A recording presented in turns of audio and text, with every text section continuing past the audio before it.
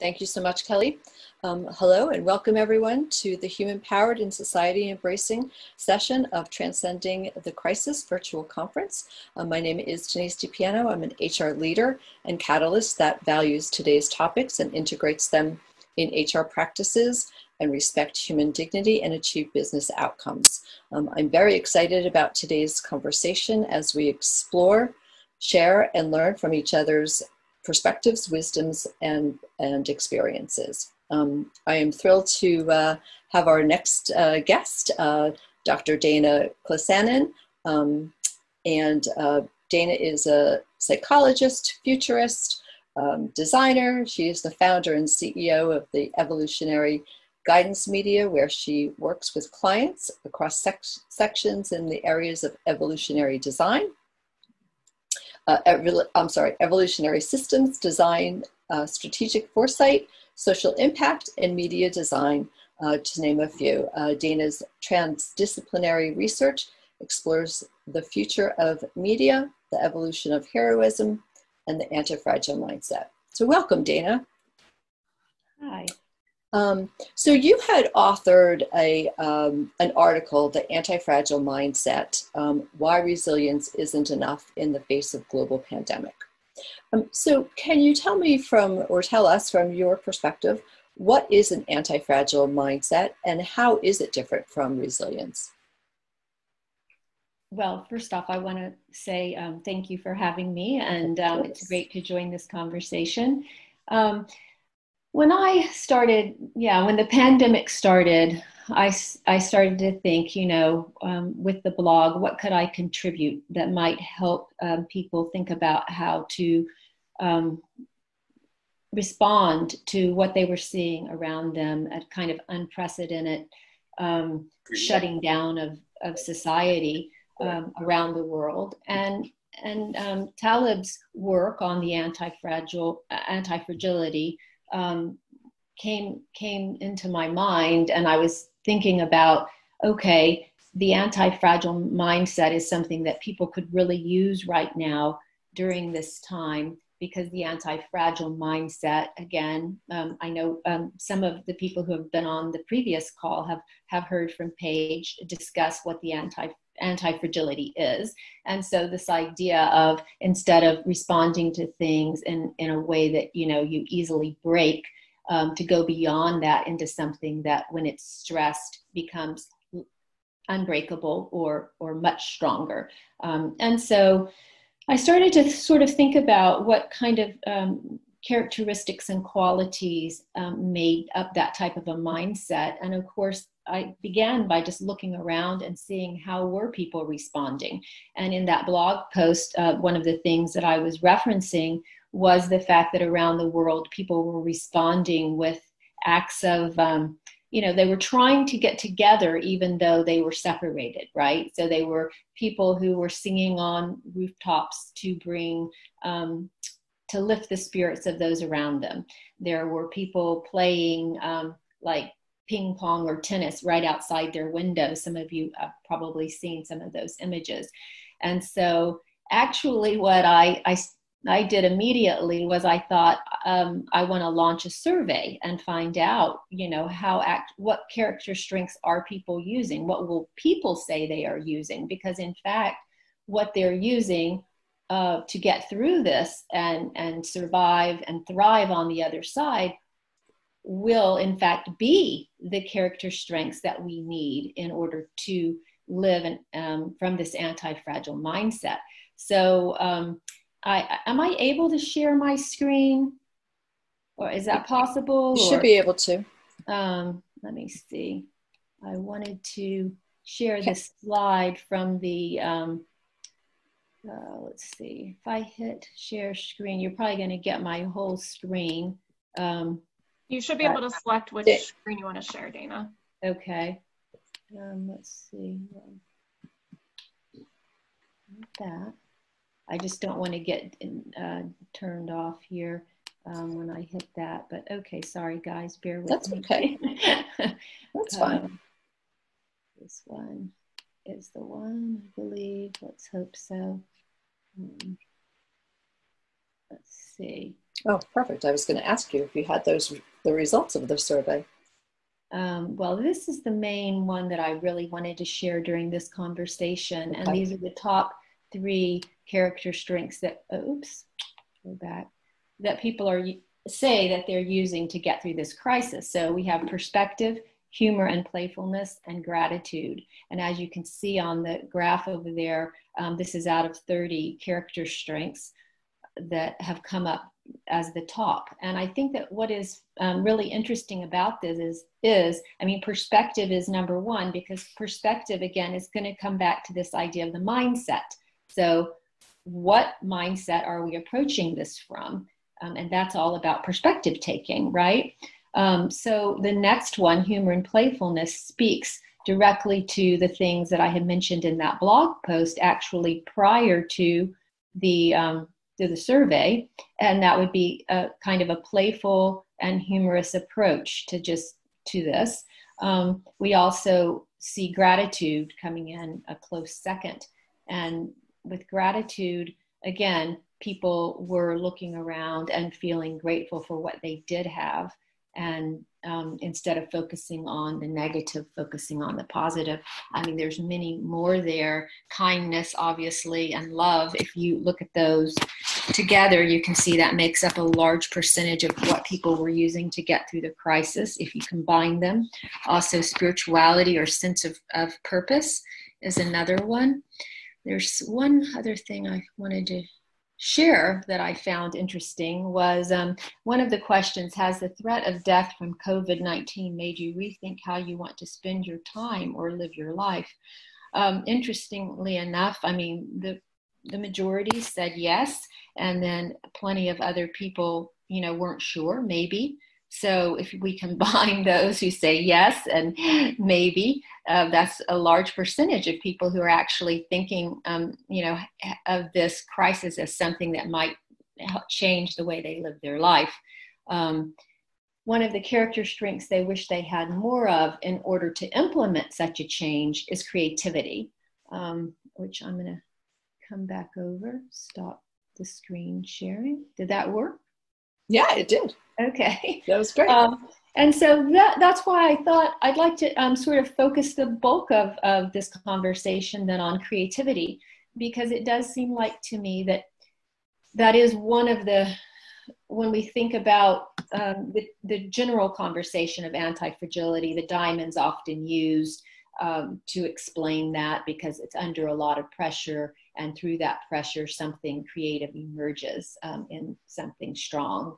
And when we think about the pressure that's being applied on us from the pandemic, if we can think about how can we use creativity, and how have people been using creativity to get through this crisis, I feel like it's a very actionable thing that we can bring into our lives. So, yes. So if you feel like you don't have that creativity and you're not creative, how can you kind of gain that skill? How can someone gain that? Well, when I was first thinking about this conversation, I had wanted to speak about biomimicry and rewilding, and those are basically saying get back in touch with the natural world, in short.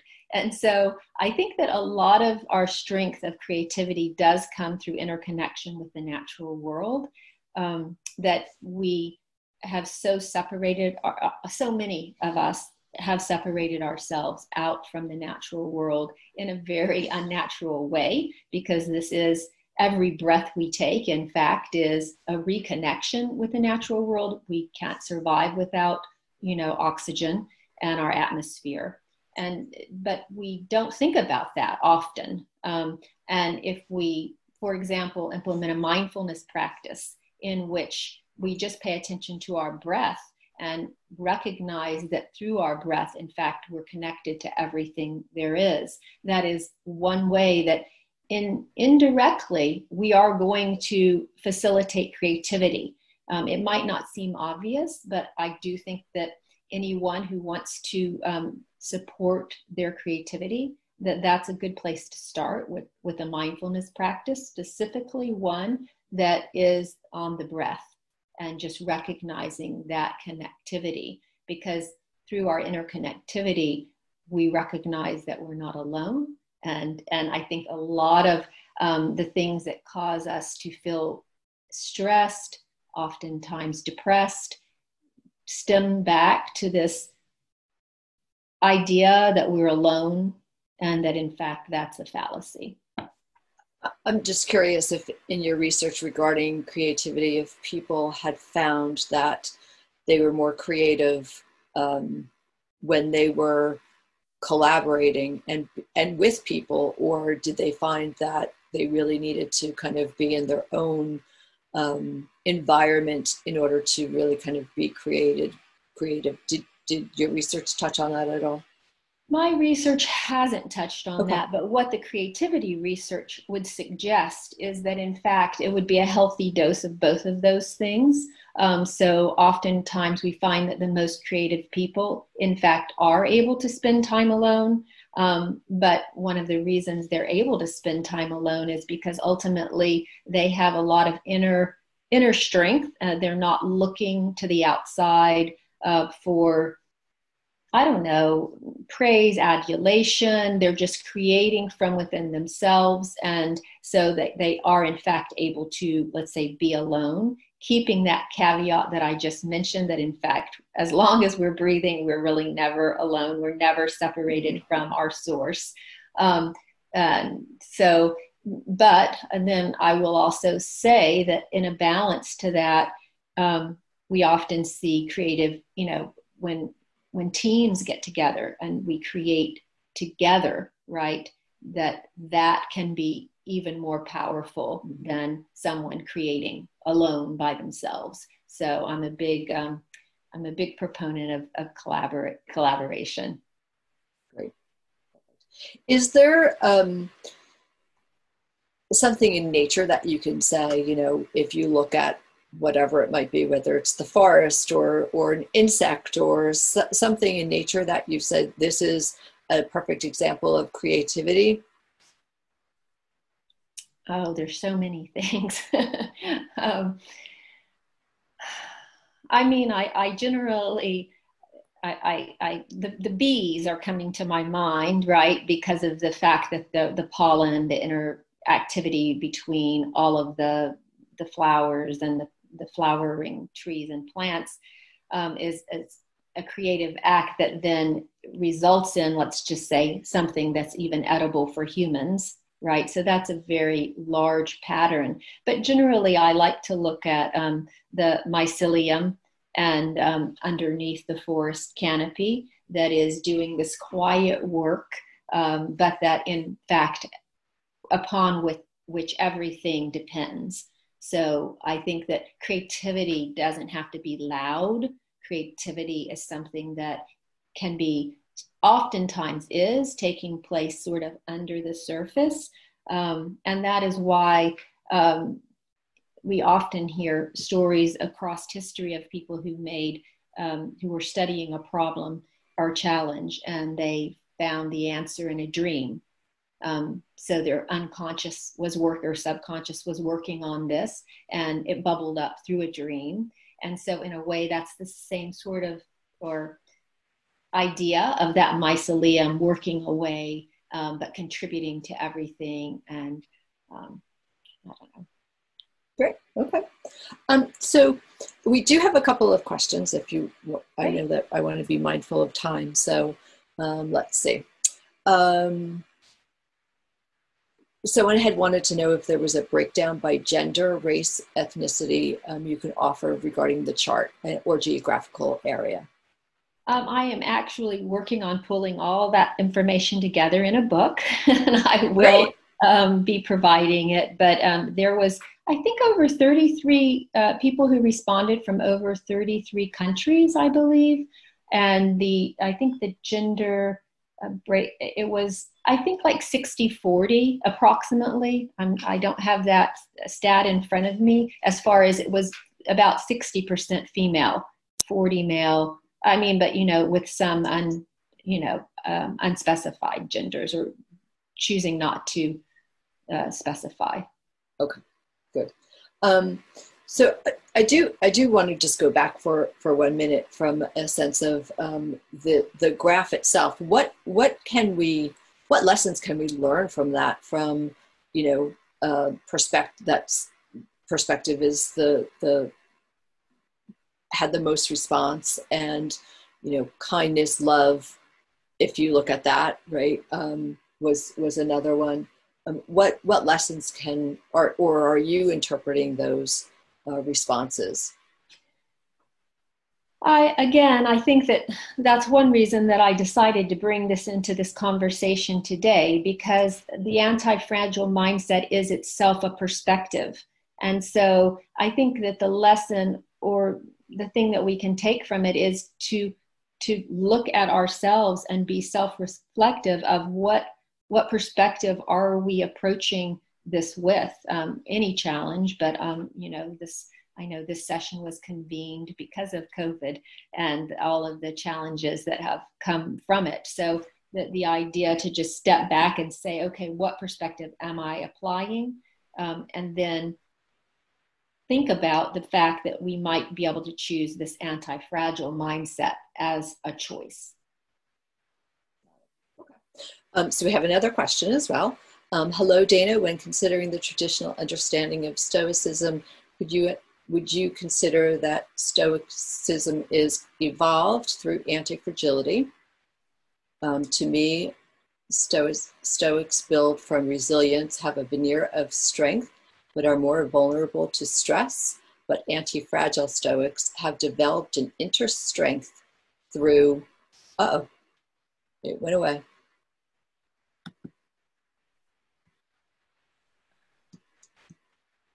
Well, I think that the answer to that would be yes. I think that that is an evolution of the Stoic mindset or philosophy, and that it's in process, definitely. I mean, yeah. The next question is, daisies would be an element that come to mind that can show how weather is like. They open when it's sunny and close when it winters. How can someone channel their creativity outside of meditation and connecting with nature, and even more in a fast-paced environment?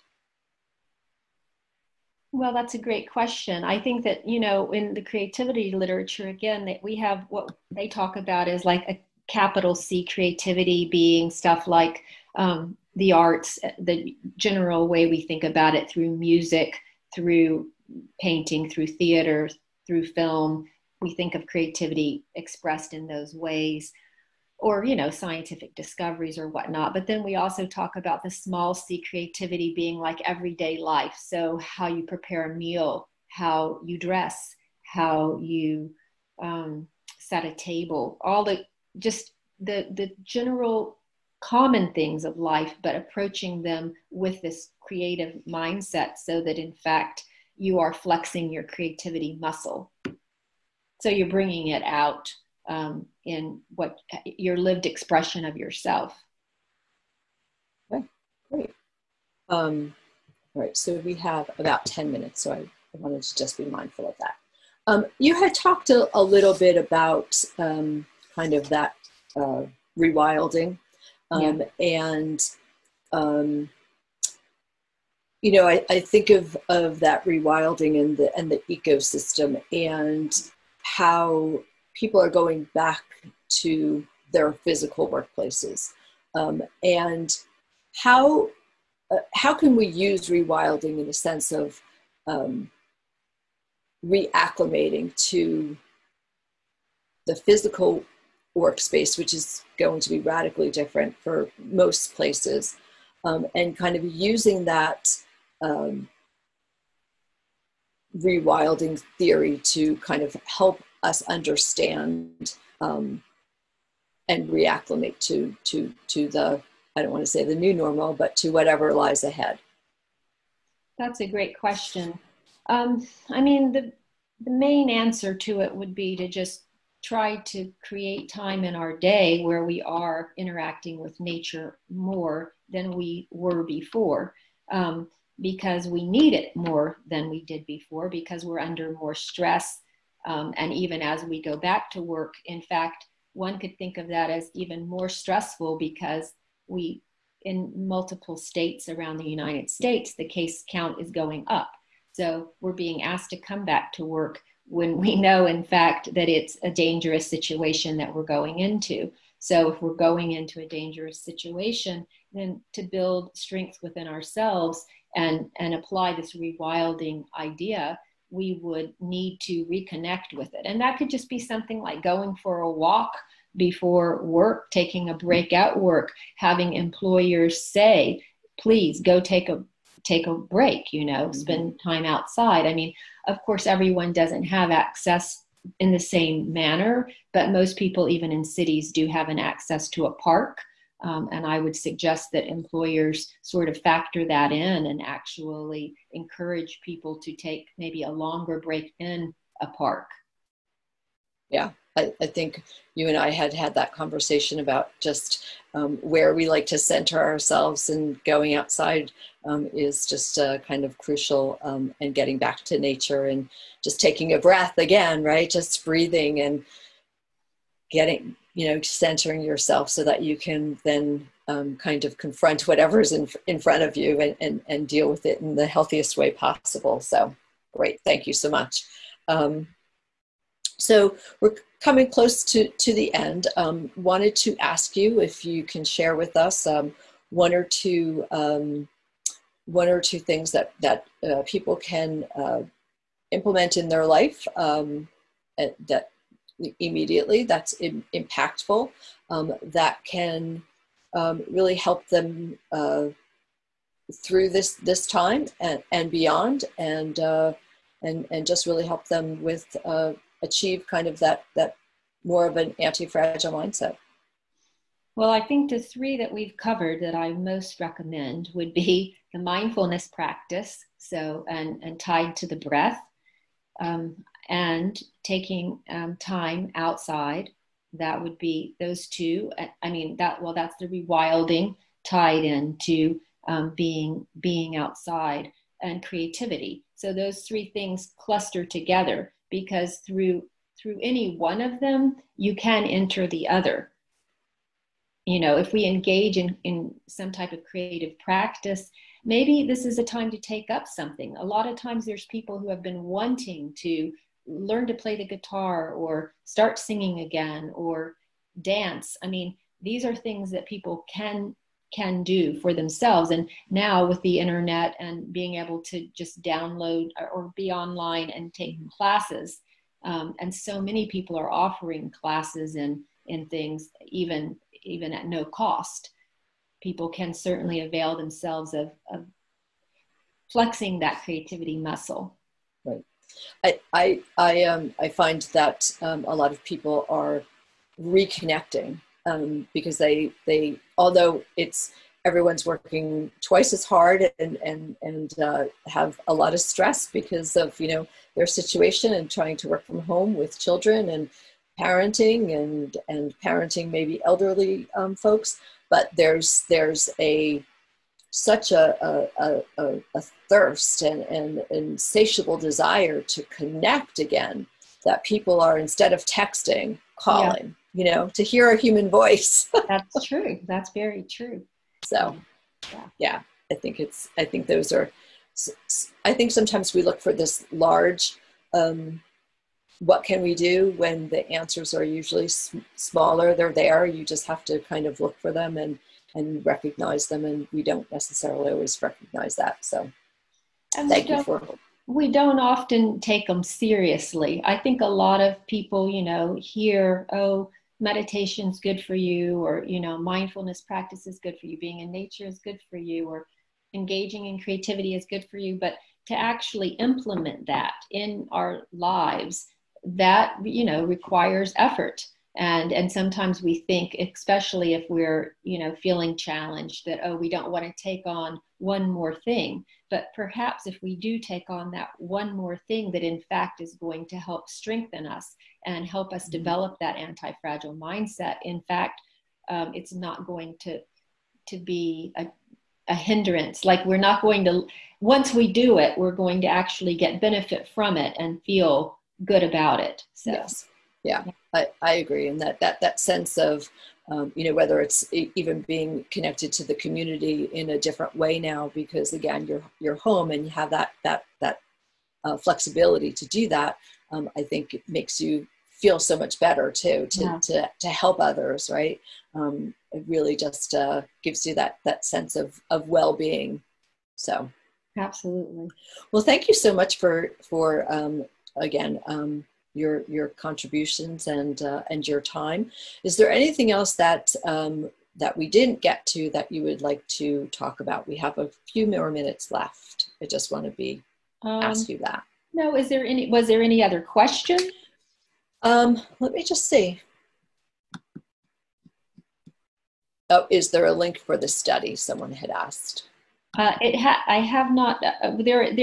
It's still live, that study. And if someone wants to participate, they could. If you go to my blog at Psychology Today, you'll see that I think the last blog post that I posted was the one about the survey, and you could actually take the survey still. I haven't closed it. As I said, I hadn't planned to even talk about it today, but all of a sudden I thought, it does make a lot of sense, because the qualities people are using to get through this are in fact the qualities that support an anti-fragile mindset. Yeah. It's interesting, because quite honestly, I would have thought humor would have been higher up on the list. Oh, well, it's up there though. Yeah, it is. I just humor in place 29.3. Yeah. So. Yeah. It's just one of those things that probably if I took that survey, it would have been like, that's one of the things that gets me through. Definitely. You have to find the humor in things for sure. So let me see if there's any other questions from the audience.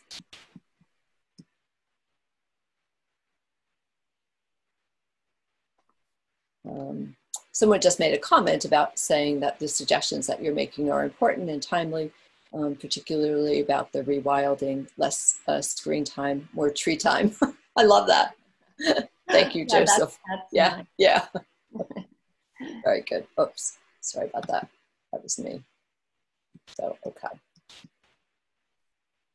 Definitely the screen time, has gone up a lot, and in some cases, because, we're having to work on, on our devices at a distance and stuff. But in general, we've also been, scrolling more to see the news and the updates and all those kind of things. And yeah, in fact, that comment was right on. We need to take ourselves away from that when we're not having to, be doing it for work, because it's putting more stress in our bodies. I know for myself and some of my family and friends, because we're in New Jersey, which has definitely been at one of the epicenters of the COVID-19, that we had to just stop turning off all of the news and the updates every single day. It was just so depressing. Not that you want to hide, but that it's happening. I just don't need to hear 20 minutes of what's going on. Yeah, not a constant. Not a constant. Exactly. Very, absolutely. So we are at the top of the hour again. Thank you so much. I really appreciate the conversation, and hope that there was lots of good things that people can take away from there. I think that there was. I think it was very practical and can be implemented. So thank you so much, Dana. Appreciate it. Thank you. Thank you.